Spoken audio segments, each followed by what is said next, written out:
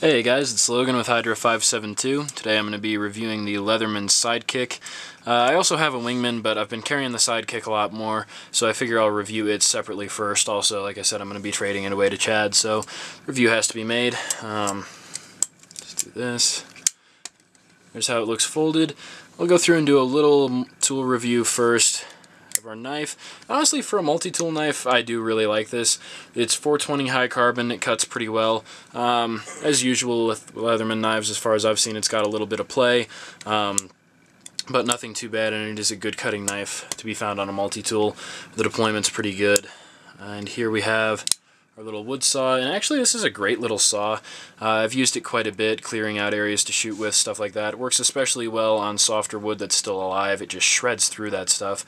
It works alright on dead hardwood, and honestly the lockup on this one is like significantly better than the knife, so I don't know what's up with that.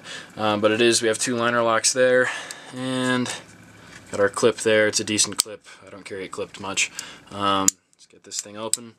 The pliers, and they're decent pliers. The handles kind of pinch a little bit. They've got hard corners, but again, it's a multi-tool.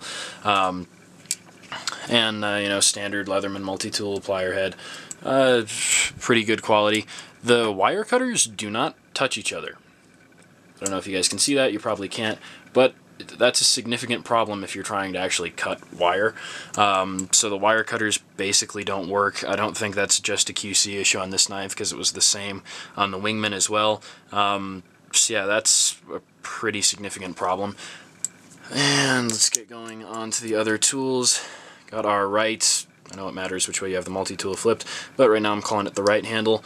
Got a little serrated blade knife, and honestly this is what I would like to see on multi-tools. I'd like to see a plain-edged main knife that's locking, and then a serrated edge knife that maybe isn't locking. It doesn't matter so much to me. So that's a pretty good hit for me. It's a little sheep's foot blade, no lock, and the serrations are decent. They're not excellent, but they work for cutting fibrous material, cardboard. They cut really well. See if I can deploy the other tools. Sorry, there's nothing in frame right now. Here we have our little ruler, which is useless because it's not a straight edge, and the file on the other side, which is also useless. I honestly cannot tell what material this file was designed to file. We have just lines going in a diagonal direction. Doesn't work on fingernails, doesn't really work on wood, doesn't really work on metal. Not really sure what that's for. In all honesty, that's sort of a big miss as well. And we have a flathead screwdriver at the point of that tool. And here we have our little can opener. There's no bottle opener on the knife. It came with a keychain little clip that had a bottle opener on it, but for the purpose of this multi-tool, there is your bottle opener, and it works alright. As a can opener, it also works alright. I mean, it's not ideal, but it is what it is. And see, we've got our little lanyard loop.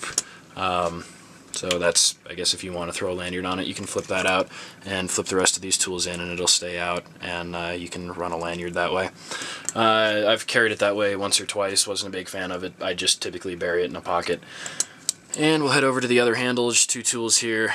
Got our Phillips and our flathead screwdriver. Those are the only screwdrivers on this knife, on this multi-tool, which is to be expected in this price range. I think you're not going to see an interchangeable bit set or a whole bunch of screwdrivers. So we've got the one smaller flathead, we've got this big flathead, and we have this Phillips. The Phillips is decent. I've only had to use it every now and then, and it has always worked when I needed it to. Again, it's a multi-tool, so you're not getting first-class tools like you would get in an actual screwdriver, but it does its job. And here we have the other Phillips, which honestly works pretty well as a pry bar. I know you probably shouldn't use it that way, and I shouldn't tell people to use it that way, but I've pried on stuff like staples holding barbed wire fences into posts, and it has performed pretty admirably. Yeah, there is the tool review, the individual tools. You know, with this cheap of a multi-tool, you're going to have some tools that are amiss, and I wish they weren't. I feel like it wouldn't up the production cost all that much to give us, you know, wire cutters that actually cut wire, or a file that can actually be used to file anything. But, you know, it is what it is, and as long as it's putting a quality quality multi-tool in your pocket for this much money. You know, I'd rather you have this than like an Appalachian Trails type multi-tool. But for a $25 multi-tool, I think it'll do basically what it did for me for some other people, and that's get the multi-tool in your pocket. You'll have the pliers, you'll have the utility knife. If your other EDC knife is a higher end carry, you can use this knife and not have to worry about trashing the blade on your more expensive EDC. So I think it's a pretty useful tool, and honestly I found myself using it a little bit more than I would have expected, and it's convinced me to spend some money on another multi-tool. I get one that's more, got some tools that make some more sense for me, got some higher quality tools. So yeah, overall I'm going to give it a tentative pass. Just know that there are some issues, so if you're buying the knife expecting to use the file a lot, I don't know why you would be, but it's not spectacular. Tools aren't extraordinarily accessible. You know, you do have to open the knife to get at most of the tools, but I do prefer that the tools that you'd be able to get to be the ones that are locking, that being the saw and the knife. I think that was a good choice. And, you know, the screwdrivers are what they are. They're not terrible. They're not great. I'd rather have them than not have them. And the bottle opener / can opener is decent as well. Serrated edge knife was a great idea that I wish more manufacturers and even more Leatherman tools would have. So ultimately a pretty cool little knife, kind of rough.